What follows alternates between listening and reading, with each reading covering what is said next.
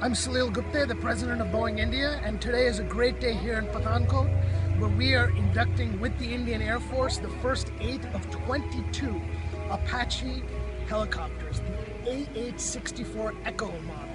This is the same variant that is operated by the U.S. Army and has been operated in conflicts in with the U.S. services, including the Gulf War, including Afghanistan. This is a battle-tested and the most advanced multi-role combat helicopter in the world. It carries Hellfire missiles, air extinguisher missiles, and 30mm cannons, along with some of the latest radar that gives situational awareness of the battlefield in seconds. Additionally, this Apache, as I mentioned, there's 8 of 22 that are being inducted today. There are more to come by the end of 2020, and they are on schedule at this time.